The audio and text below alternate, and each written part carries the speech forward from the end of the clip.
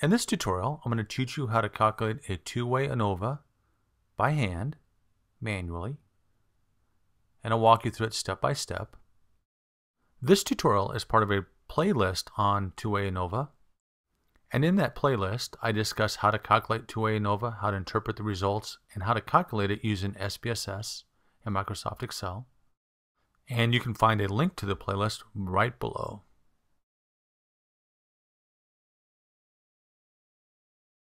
In this tutorial, I'm going to teach you how to calculate sum of squares for all the variables, and in a subsequent tutorial, I'll teach you how to interpret the results.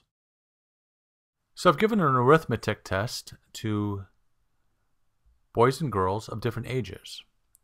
Boys and girls of 10-year-olds, boys and girls 11-year-olds, and boys and girls that are 12-year-old. And in the middle is their scores. And I want to determine whether gender or age group, or both gender and age group, impact the test scores.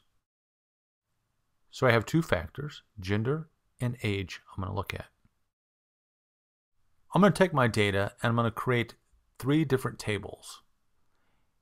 And this is going to help me work with the data and manipulate the data quite a bit easier. So let me just organize the data. So the first thing I'm going to do is organize it by boys and girls. And I'm going to take the boys' data and I'm going to create its own table with that. So I have boys, 10-year-olds, and their test scores. And that's just that 4, 6, and 8 from there. Now I have the test scores for the 11-year-old boys. And finally I have the test scores for the 12-year-old boys. Now I need a little space, and let me move that over right there. And now I'm going to do the exact same thing except for the girls. Like the boys, I'm going to have three columns of data, 10-year-olds, 11-year-olds, and 12-year-olds. And then I'll put their test scores in for each appropriate age group. So now I'm going to build a third table.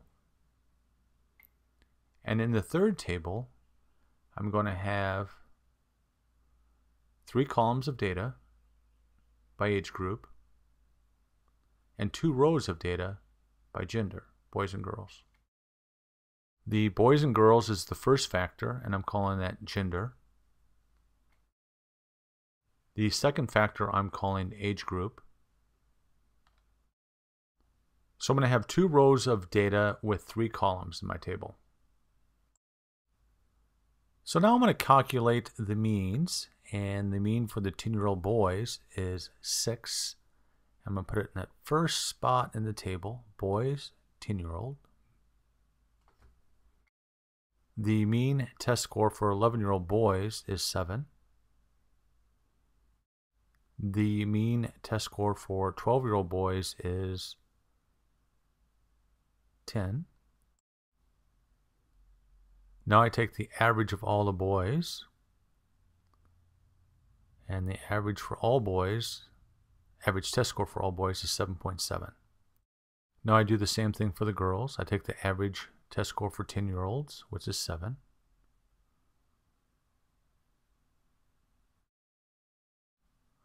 Then I take the average test score for 11-year-old girls, which is 10. The average test score for 12-year-old girls, which is 14. So the average for all the girls turns out to be 10.3. The average test score for all the 10-year-olds, boys and girls both, is 6.5. The average test score for all the 11-year-olds is 8.5. And the average test score for all the 12-year-olds is 12. And the average test score for all the children turns out to be 9. These averages are also called marginal mean, but I'm using the term average. So I calculated the mean value for test scores by different groups, by the 10-year-old boys, 11-year-old boys, 12-year-old boys, and I took the average for all the boys. I took the average for the 10-year-old group, the 11-year-old group, and 12-year-old group for the girls, as well as the total average for all the girls. And then I took the grand total average for all the children. I'm going to calculate a lot of sum of squares of the first factor of gender, then sum of squares of the second factor of age, sum of squares within, which is error, sum of squares between both factors. I'm going to add all these up, and lo and behold, it's going to equal sum of squares of the total. I'm actually going to calculate these sum of squares, ones with the check marks, and I'll kind of determine, since I know all the others, I'll determine sum of squares of both factors algebraically. That will make more sense when I actually get to that point in the video. Up first is sum of squares of the first factor, gender. So let me put my tables back in, and I'm going to calculate sum of squares of the first factor for gender. I'm going to use the boys' average against the boys' table, and the girls' average against the girls' table. And then I am going to take the grand total average against both tables. First, I'll work with the boys' data. I'm going to take the boys' scores and I'm going to organize it into one large column. I'm going to use the same boys' mean or the same boys' average all the way down like that. And I'm going to subtract 9, which is the grand mean from each of these values.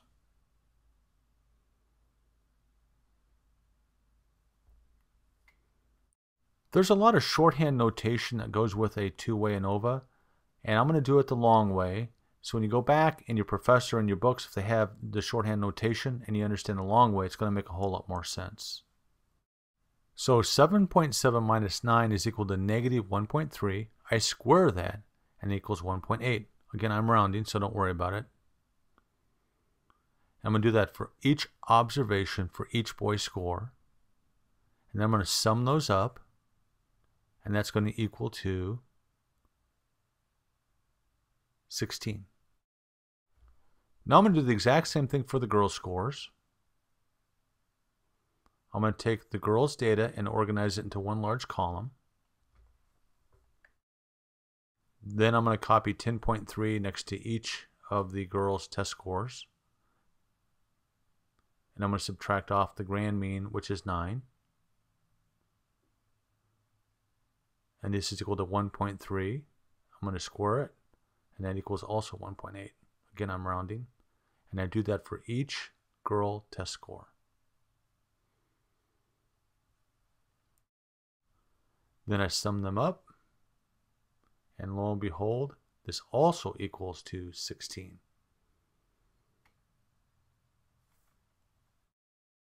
The sum of squares of the first factor, which is gender,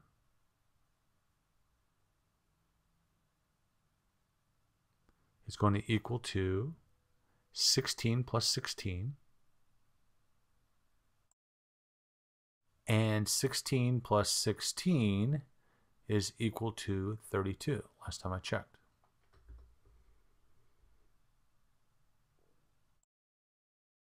So that gives me my first factor, which is 32.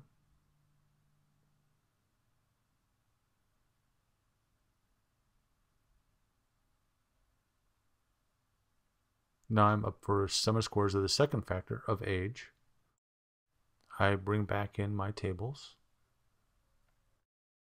Now I'm going to take the average values for each of these columns for each of the age groups,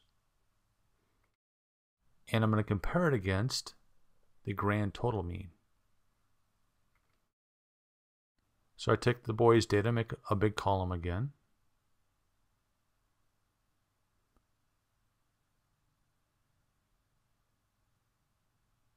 So notice I use the appropriate age group average.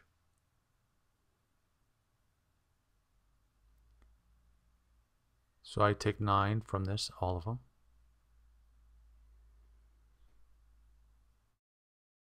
I just want to pause for a second and say, these calculations aren't difficult in two-way ANOVA, they're cumbersome and they take a lot of time. And if you set it up this way, it makes it a lot easier to calculate it in Microsoft Excel and also a lot easier to understand it. So 6.5 minus 9 is equal to negative 2.5. I'm going to square that, and this is equal to 6.3. I repeat that for the next two test scores.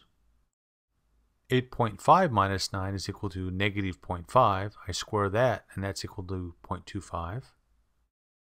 12 minus 9 is equal to 3. And I square that, that's equal to 9. I repeat that for the next two values. Now I add everything up. And this all sums to 46.5. Now I do the same thing for the girls' test scores. I organize the data into one big column. And by data, I mean the test scores. And I just repeat what I did before. It's exactly the same. Like that. And when I sum this up, it's going to equal to 46.5 as well. So sum of squares of the second factor of age is equal to 93, which is 46.5 plus 46.5. Again, there's a lot of shorthand notation, but if you can understand what I'm doing the long way, it's going to make it that much easier for you to understand when you see the shorthand notation. And now I'm going to calculate these sum of squares with n, or the error. And like before, I take the boys' data and I organize it into one large column. Now I'm going to take the boys' average test scores by age group. So take 4 minus 6. So it's boys' score minus the mean. 4 minus 6, 6 minus 6, 8 minus 6. I do the same thing with the 11-year-old average test score. I take 6 minus 7, 6 minus 7, and 9 minus 7. And now I finally do this with the 10-year-old average test score. So I have 8 minus 10, 9 minus 10, and 13 minus 10. Now I take 4 minus 6, which is negative 2. I square that. So I take the boys' score minus the age mean, and I square it. And this is equal to 4. And I repeat that. 6 minus 6 is equal to 0. I square 0, and that is equal to 0. Let me fill in the rest of the values. I take each individual boy's test score minus the appropriate age mean, and I square those values. I add all those up, and this sums to 28. And now I repeat the same process for all the girls' test scores.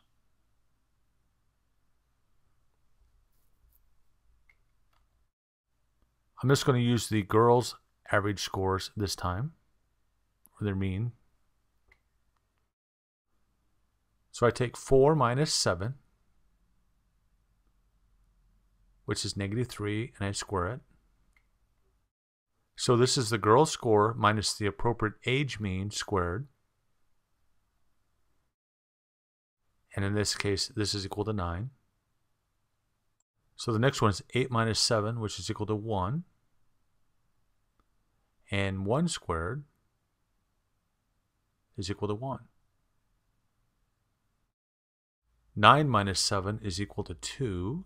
And 2 squared is equal to 4.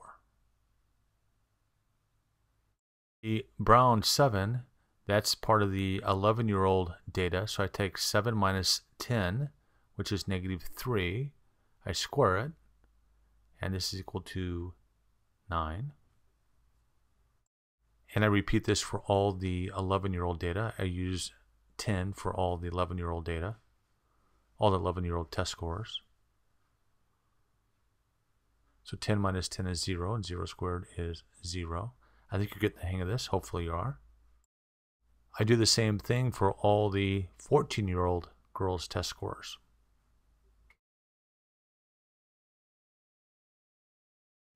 Now I sum all these up, and this is equal to 40. Let me put back in the boys' test scores, or the boys' sum of squares within error. There. So the total sum of squares within is equal to 68, and that's going to be 28 plus 40.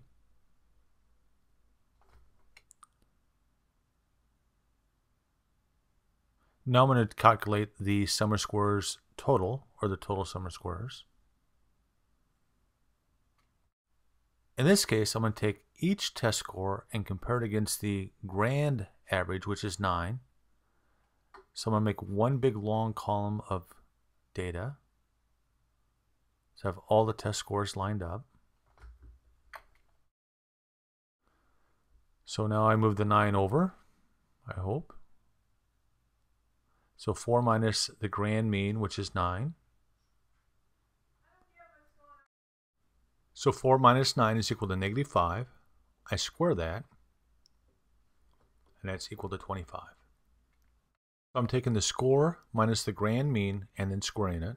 I'll do that again for you. 6 minus 9 is equal to negative 3 squared is equal to 9. I'll just fill in the rest.